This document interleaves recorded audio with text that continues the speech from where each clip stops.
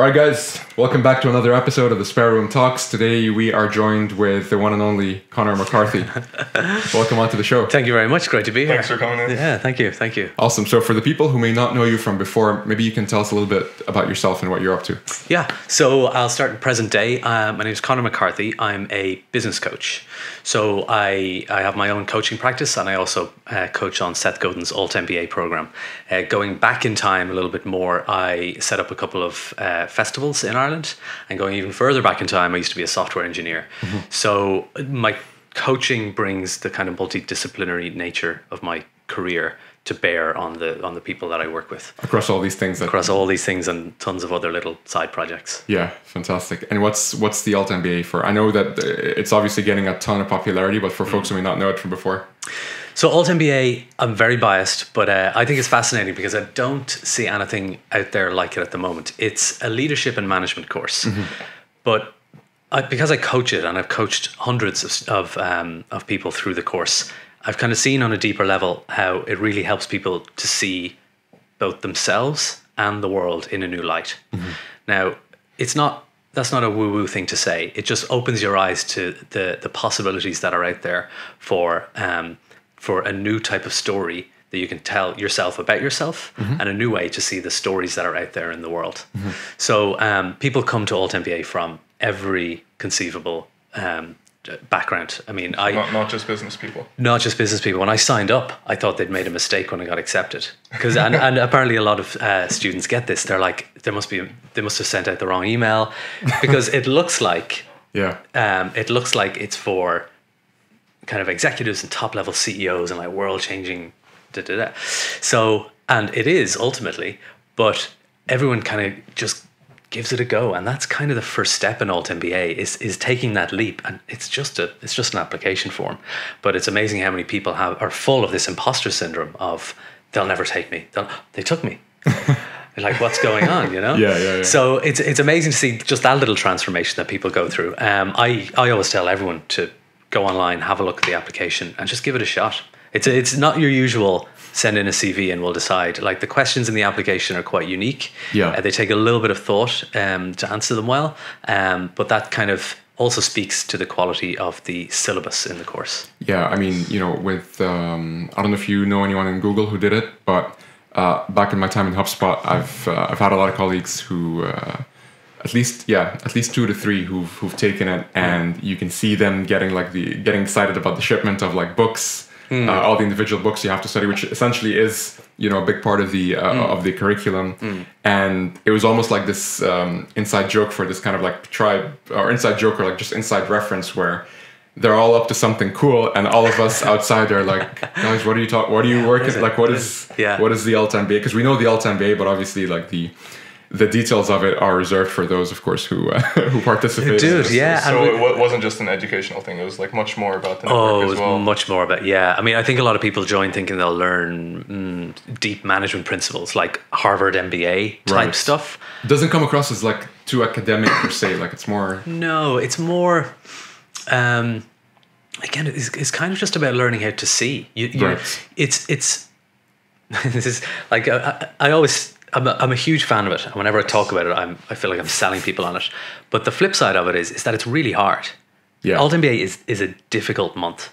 Like, and anyone who's been through it, I suppose it's like Hell Week in the Navy SEALs. Like, people do that and they're like, we did. Huh? Yeah. It's real boot camp stuff. Right. Like, time is tight, and I've had everyone. One of my students he was an entrepreneur in South Africa. He had 4 businesses.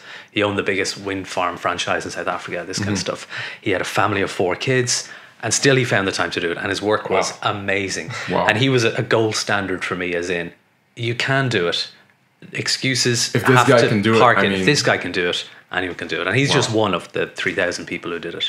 So, yeah, it's tough. That's crazy. But after a while, you get into this rhythm and you do it, and you ship and you ship and you ship. And your work is never perfect, but you put it out there. You see what people say. And the community is absolutely amazing. Because, again, like the Hell Week thing, you're going through such a hard time. You have to reach out to other people to say, isn't this hard? Like, how are you finding it? Right. Yeah. And you lean on each other for support. Yeah. And nowadays it can be hard to find people who get you and can support you. but that also you can support back. Sure. Everyone has something to offer everyone else. Which is part of, I suppose, the whole kind of selection process behind it, and you know, finding other people that are like us, or like Seth Godin always says, you know, like, you know, people like us do things like this. You know? Yeah, exactly. Yeah, and they're those statements that you read, and so much of Seth. So there's so much of Seth in this course, and that idea of people like us do things like this comes alive in AltMBA. You come out of it the far side, and like I was AltMBA 5, and I think we're about to start AltMBA 28 in sessions wise. And people, they identify with their with the session that they did, but overall we're all just a big alumni group, and it's great. I know I can reach out to anyone, and we have this kind of shared language as well. That's an added benefit that I don't think people realize. You know, like you're meeting like the community, and you're meeting all these people that, who knows, maybe like a couple of years down the line, you may start to collaborate or something like that. Absolutely. That's the biggest part of it, as you said, it's just the whole community that you build around it. Yeah. But touching on that then, like, what would you think would be like the biggest commonality between everyone? Because you said that not everyone comes from the same sort of usual background. The thing I've seen the most is people who want to change something about themselves or their, let's say, work situation. Now, that sounds quite broad, but that's because it's more common than you think. You know, I coach. There's a lot of people who come into it who are stuck in a job, want to level up, but can't take the time or can't afford, let's say, a Harvard MBA type program, but they need something. Then there's people who are, let's say, on like kind of late teens, early 20s, that they don't know what to do with their life, so they're looking for a focus and a new direction, and to kind of dig in and find out what their deeper purpose is, and everything in between. People who've just lost their jobs, people who run voluntary organizations, CEOs of nonprofits. I've had dancers, artists, everyone, it's amazing. From all walks of life, really. I think the one commonality between them all, and I touched on it a moment ago, is that no one thinks they're going to get in. Everyone's so full of imposter syndrome. Literally the one thing that ever come. Everyone I talked to is like, I didn't think they'd accept me, and I was like, yeah, me too.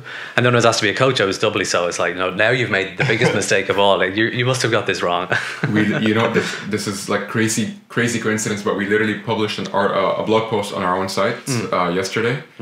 Was it? Yeah, yesterday. About how imposter syndrome is actually good for you, and we believe that it means that you're coming in with the right mindset, that you do want to do this justice. You are not just like half-assing it. You're actually here to, you know, to do a great job, and you're constantly testing yourself to see, like, will I actually be able to do this or not? Totally. Yeah, I think the article was about like it was in context to kind of like public speaking, like I'm not ready to face an audience yet, and we were talking about how like everybody has their own unique experience, and so, you know, on the one hand, no one could really say they're the be-all, end-all expert. And on the other hand, no one, I mean, assuming you've been doing it for a while, no one can come in and say, like, I don't know anything at all. Surely you do, at least with your own experience. Yeah. Surely you have a different lens that, through that lens, you'll be able to bring in something unique and different.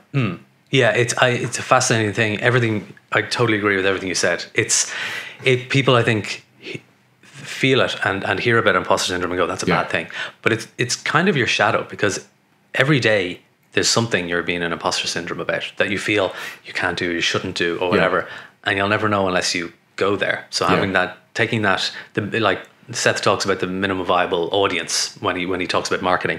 There's also this idea of the minimum viable step, and taking even a tiny step in the right direction is huge for imposter syndrome. So filling out the AltMBA form. Tiny step, just like psychologically filling that out and thinking that you've taken a step in the right direction. Maybe I could, And so switching gears now to Seth Godin specifically. So we're huge fans of his teachings, me more than Emin. Me and Emin, we bring an interesting balance, I think, to Tribetactics. I'm like, I'm like the yes man, and he's like the what? Don't call me the no man. The other guy. the other guy. No. He's a lot more like of a realist, I think. And many times I've come to him with this something that's very I'm not gonna say vague, but like something that's just very unstructured and he'll be like, but how do we actually operationalize that? Because you know, he works so important. So speaking it's like of the mouth and the brain. I don't want to say. Let's stop it there. But like, okay, so say Seth Godin, will be here for like a week if we were to go through all of his teachings. But maybe you can walk us through some of the ones that stood out to you from the from the work as well that you do with AltMBA, in terms of one that you think people may find originally as something quite vague, and actually how can a startup potentially apply that to their day-to-day? If that question makes sense at all. Yes, it does. I mean, I spent all of last year reading Seth's books because I'd realized I'd read maybe 5 or 6, and then I was doing AltMBA, and I love the world that it's couched in. So I was like, I should go and read all his books. And it's fascinating to look back on Seth's work history, because he has done a lot. Like he was a software guy, like managing software engineers, and did the startup thing back in the 80s. Then a publisher, and he did the whole book industry thing, and then he got into marketing and permission marketing and all that, and now he's in education, and God knows what's next. Sure. So his books, I think, are difficult for some people to read because they're not about tactics per se. I think he's seen so many industries rise and fall and come and go that he's kind of like, the methodology doesn't matter as much as the underlying strategy. So I think a lot of his work is about, how do you think the right way about this problem? How do you think the right way? How do you think the right way about it? And he's very good at giving just little kind of seeds, little thought bombs for you to kind of go, that's a reframe on this classic problem, or there's so many possibilities out there to deal with whatever problems people are facing. So I mean, you can that's so true. Actually. He's got, like, some of his classic books, they're classics for a reason. Like Purple Cow, I think, is one I've read so many times, because it's such a good primer on making something that is immediately gets people talking. Right. Yeah. That immediately, not even to look at, but to use and to feel and to think and talk about. It's like, there's your marketing, it's done. Yeah. I mean, Seth's whole marketing end of things, you could say it started really with Purple Cow, when he kind of said, don't do marketing, have marketing be in the product or service itself. Then you don't really have to do any traditional marketing. Absolutely. And that culminates in, we were talking about it earlier, his current book, This Is Marketing. What's the tagline? It's make things better by making better things. I think that's the shorthand. I think. Where he's kind of saying, don't sideline marketing into an office in the building. Like, make it everywhere. Every touch point, every conversation, the janitor on the bottom floor. It's all marketing. There's a guy called Rory Sutherland. He's like a big advertising guy. I think he's Ogilvy Advertising, and he's quite smart when he talks about how organizations do marketing and do branding. And he said, if you go to the best restaurant in the world and you pick up your fork and one of the little tines on the fork is bent, you're going to have a bad eating experience. Like, everything has to be spot on. Sure. Like, if you walk into that restaurant and it smells a bit whiffy, bad eating, you're going to spend the whole time going, what's that smell? It's ruined. So the smallest thing makes the biggest difference. If you walk into a restaurant and you're the only one. You're the only one, just good market. It's full, it must be good. Exactly. Like a library with 100 quiet people and one really loud person just ruins the whole thing. That's a good point. I think he talked about that in one of his daily blogs. He talked about, like, if there's like I think it was literally an experiment that was done, 2 food trucks doing the exact same food, exact same price, exact same everything, one with a queue and one without. And everyone would join the one with the queue. It was either him or somebody else, but it just highlights the fact that, like, we follow the herd. And we want to we seek that social proof, and we seek, like, I see to your point around stories, like, I see myself a certain way. I tell myself a story about who I am. I tell myself a story about the world that I live in, about the people that I identify with. And for example, all these people I identify with, more or less, let's say people who have good taste or in the know, are queuing up over here. So I should probably, like, I get the trick as well. I would like to, even though, let's say, logically you'd be like, but this one, I can just get my food right now. Exactly. People like us do things like this. I want to be in the right. I want to make the right decision of the 2 food trucks, and all these people seem to be making the right decision. So probably one of the hugest. That's not even a word. One of the biggest, like, takeaways from and overarching themes from that book, in my opinion, is the fact that, people like us do things like this. There is never one there's no longer something called the mass market, and with the internet, I sound like a like a grandma explaining this, but like A little bit. with the internet, like now everyone is just so connected and so aware of other people like them. To your point, and so with that in mind, we're big on this idea of like subcultures as well. Like everyone belongs to some form of a subculture, and you may be in a certain culture as a parent, and you may be in a different culture or tribe as a you're this type of business owner, you're this type of parent, you're this type of whatever, like fitness person, so on and so forth. And based on kind of like the hat that you're wearing, I suppose, you are seeing other people who are in that space. What are they doing? And looking to join their habits, their activities. Totally, because it's one thing to be connected, and it's another thing to have meaning in that connection. Yeah. Yes. Like one of the things that, to go back to AltMBA for a second, that it succeeds at is that there's so much online education that doesn't work.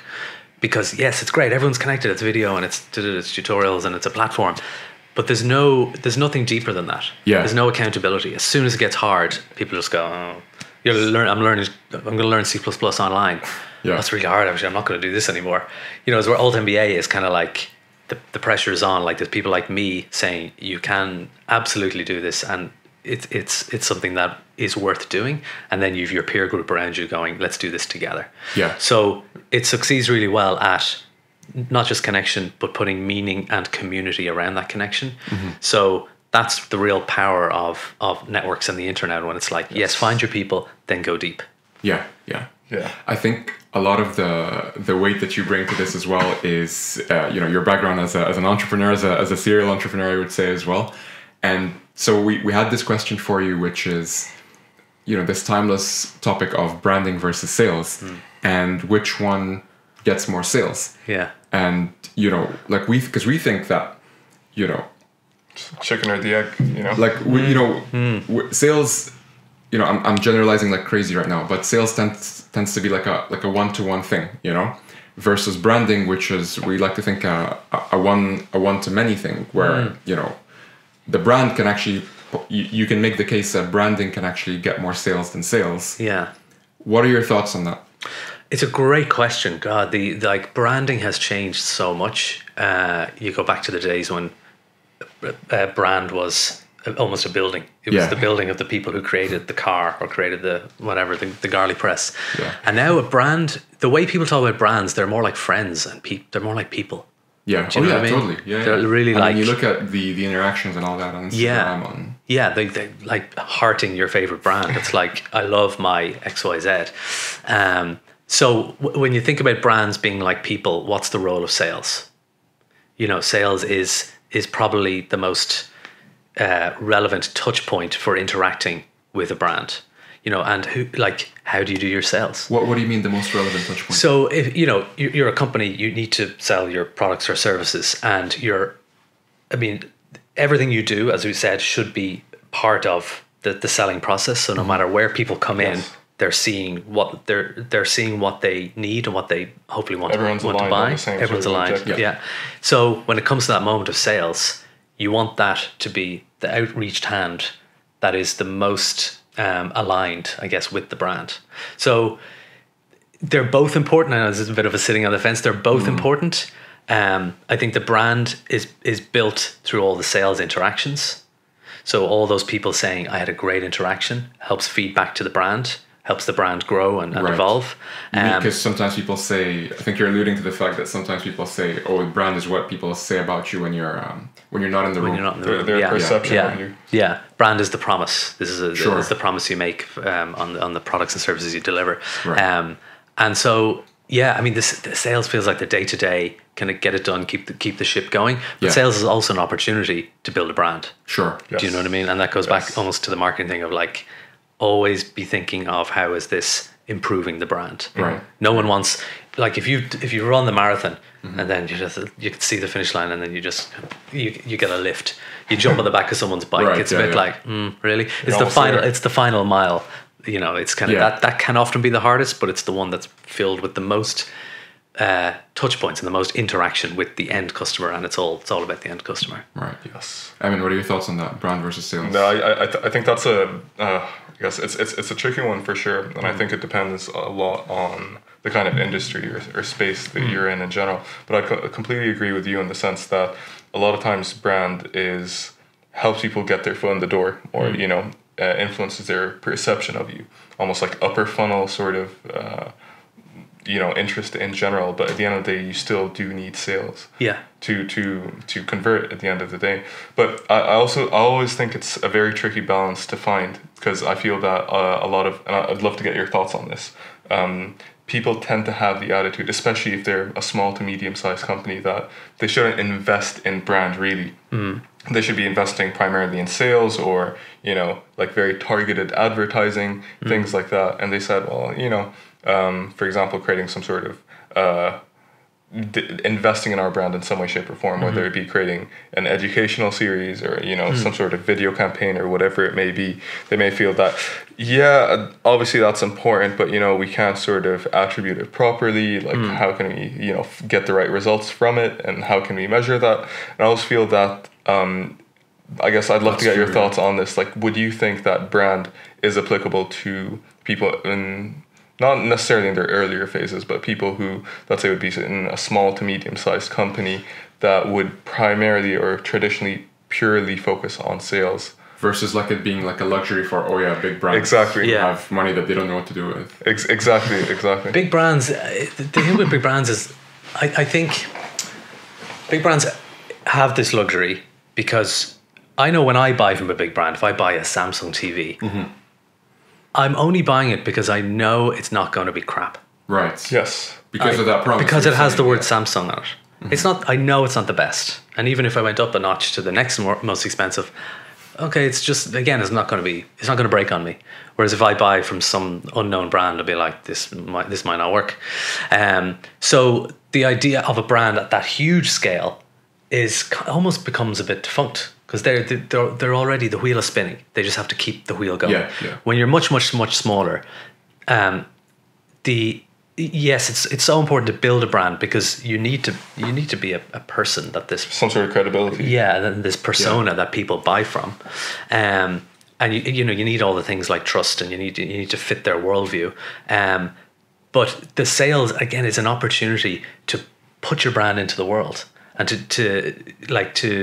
to build and learn, and it's almost the kind of lean startup methodology to do that for your brand. Like sales, it sounds like sales equals get money, but sales actually means get in touch with customers. It could be the content that you create even. I mean, putting yourself out there and being let's think of it this way, like not being unknown, no longer unknown. Exactly. Where it's like, I've at least seen this company's content before. And it's funny because sometimes with smaller companies, there is no brand. I mean, anyone can go on GoDaddy.com and buy something for $10 to last you the whole year. It's not your URL is not your brand. However, the people behind those, the personal brands, sometimes are the actual company brands when you don't have anything else. And even all the way up to, like, pick your favorite, like, Fortune 500 company. Many times it is synonymous with, like Apple saying Steve Jobs, for instance. It's many times synonymous with that. Exactly. Absolutely, yeah. And just to build on that, then I really think that from, I guess, a practical point of view, it would really depend on the kind of sort of product, or first of all, whether it's a B2C sort of type industry or a B2B type industry, and what kind of product it is. I was talking to a friend yesterday, and he was asking me, because we were having a similar conversation, and he mentioned or asked me, do you know what type of toothpaste you use every morning? And I was like, I might recall the name, but it doesn't really sort of ring a bell, or like it doesn't come to mind that easily. And the reason behind the question was that you said you weren't going to use Sensodyne because you've seen too many of their ads. I swear to God, I swore that I'd never use Sensodyne ever again, because for the longest time they have the same repetitive, annoying ad. And let's not take it any further. We don't want to get sued at the start. Don't go in that rabbit hole. But something like toothpaste in general, most people, I'm assuming, would sort of go about getting their toothpaste as something that just does the job. Or, for example, if you're buying potatoes or cucumbers or vegetables, you're not really going to pay attention, or unless you're really into it, to the kind of brand. Or the same with, for example, if you are a construction company looking to buy cement, you might, maybe if you're in the B2B space and you're really in the know, you might sort of be influenced by the credibility and the brand that they have. But at the end of the day, you're just trying to get the job done.